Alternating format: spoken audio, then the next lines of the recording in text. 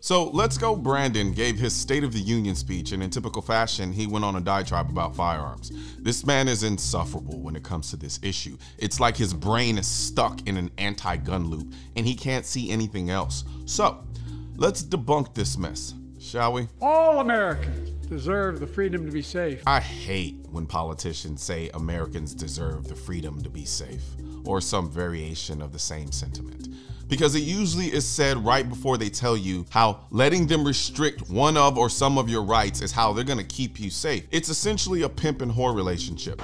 I'm your pimp. The pimp tells the whore, live under my complete control and give me the money and I'll keep you safe. If you'll let me keep you safe, you will be. And in Joe Biden's case, restrict your 2A rights, give me the money, and I'll keep you safe. But you need to ask yourself, how are you going to keep yourself safe from them?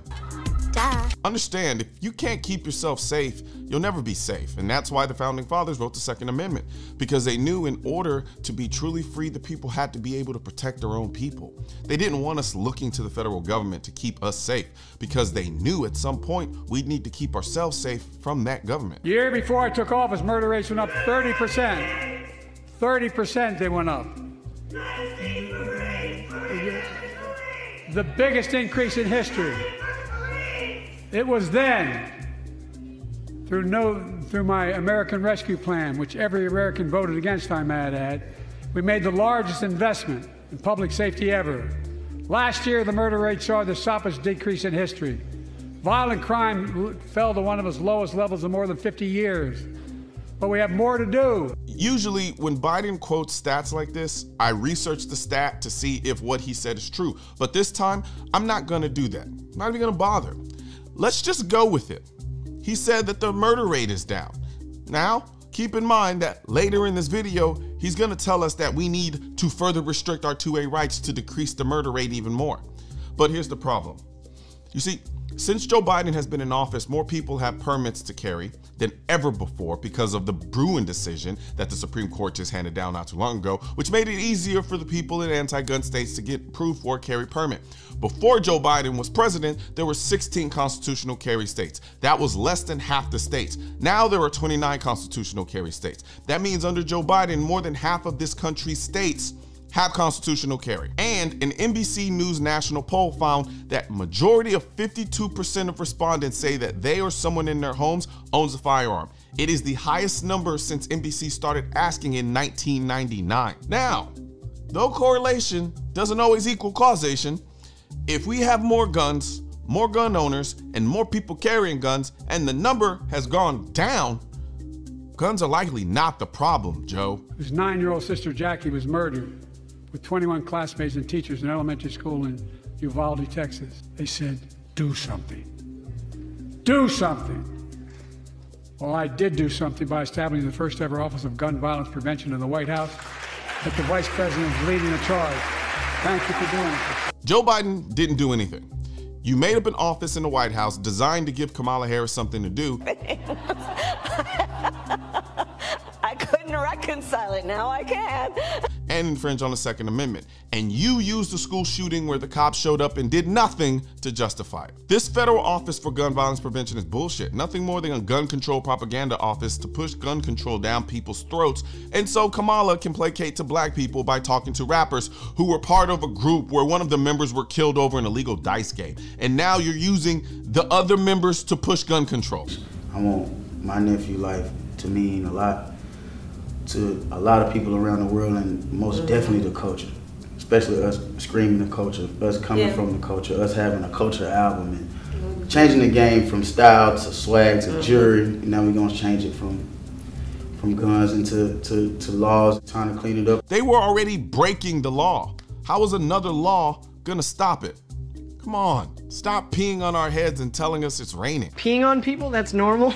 Meanwhile, my predecessor told the NRA he's proud he did nothing on guns when he was president. Oh. After another shooting in Iowa recently, he said, when asked what to do about it, he said, just get over it. There's his quote, just get over it. I say, stop it. Stop it, stop it, stop it. Now, this is just dirty, like real dirty. And it also shows you what type of scumbag Joe Biden is.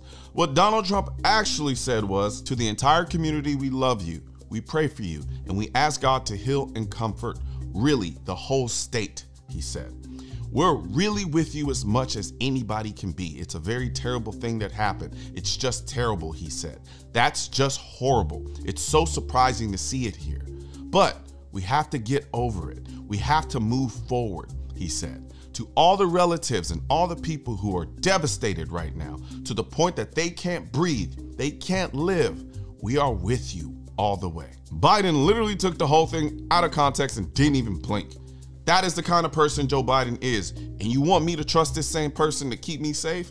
Nah, I'm cool. I'll keep my Second Amendment. Thank you. I'm proud we beat the NRA when I signed the most significant gun safety law in nearly 30 years because of this Congress. We now must beat the NRA again. I'm demanding a ban on assault weapons and high-capacity magazines. Pass universal background checks. None of this. I taught the Second Amendment for 12 years.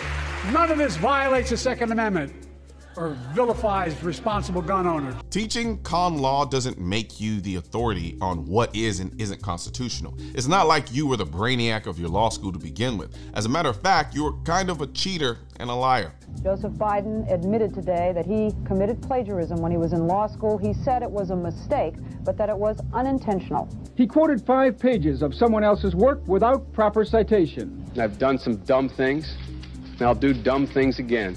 He was given an F. So, ladies and gentlemen, I've been dumb. To the political community in Washington, it all seems of a piece. Plagiarism at law school, plagiarism on the stump. The great communicator. Strike that.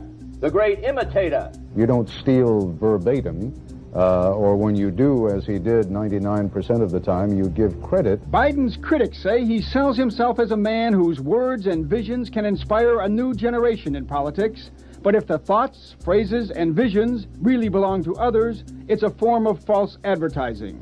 Is it a wise idea, though, to take something that personal, anyway, from another politician and try and appropriate it to your own campaign? I think it was a stupid thing to appropriate material that was really very personal, that was someone else's. Most people didn't know who he was, you know, Joe Biden, and now they're going to say, oh yeah, he's the guy who plagiarized that.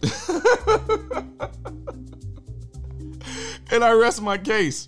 I don't care if you taught the Second Amendment on Ragnarok for 30 years and Thanos was one of your students. You're the last person I'm going to listen to about what the Constitution says. You're an intellectual thief. So of course you think it's okay to steal people's rights. So grab your bags and ice cream and let's go, Brandon. It's time for you to leave the White House.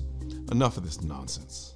Now, before I go, I want to talk to you about my favorite in-ear hearing protection from AKT1. These are the blackouts. I love these things. They're my favorite in-ear hearing protection whenever I'm at the range because they give me all the benefits of Apple AirPods, but they actually protect your hearing. I don't know why people think that you can actually wear AirPods or even Bose noise canceling to the range and protect your ears from shooting. They don't protect your ears from shooting. These are actually rated 25 dB from NRR.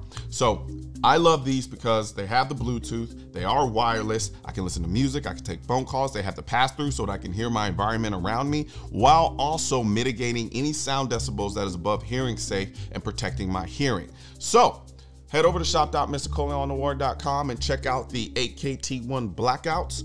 Right now they're available. They tend to go fast, so head on over there and check them out. And don't forget to like, share, and subscribe to the channel. And leave a comment in the comment section and let me know what you think about Joe Biden's little speech that he did there. And also be sure to check out this other video that I just did talking about how some people are worried about Louisiana now becoming a constitutional carry state.